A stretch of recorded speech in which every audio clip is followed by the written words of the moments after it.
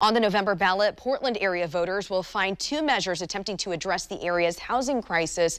And Fox 12's Simon Gutierrez takes a closer look at what impact those measures might have and how much it might cost taxpayers.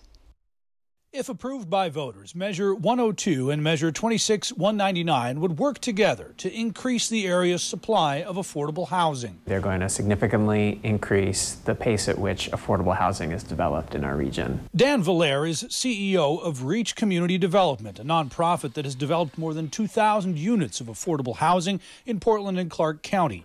He supports Measure 102, which changes the state constitution to allow local governments to use bond money to partner with private businesses and nonprofits to build affordable housing. A private entity like a nonprofit, which has a mission to do it, could borrow money from a bank or from another private source and combine that with the public bonding.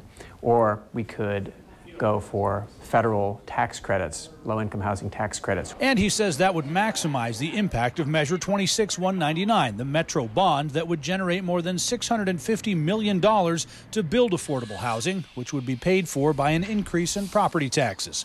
Metro estimates it would cost the average homeowner about $5 a month. The actual amount that we all are being asked to pay is very modest compared to the return, right?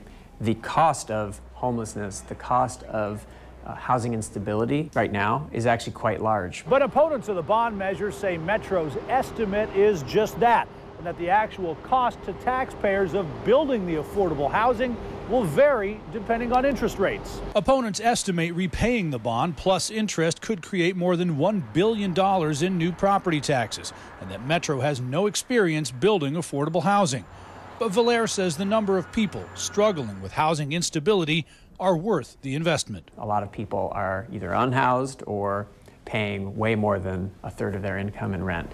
By that estimate, it's almost probably 48,000 households that are in need of affordable housing. Simon Gutierrez, Fox 12 Oregon.